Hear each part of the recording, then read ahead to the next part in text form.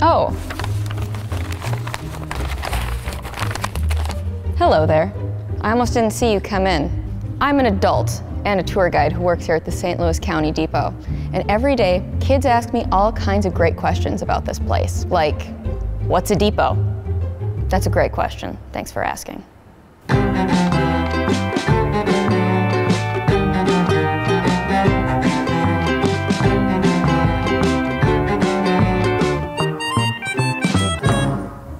The English word depot actually comes from a French word, dépôt.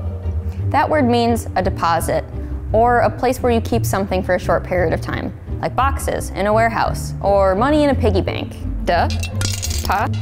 Sit.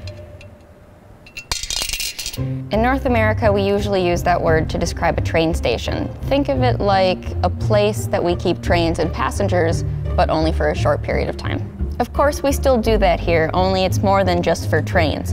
We also deposit art and history and culture and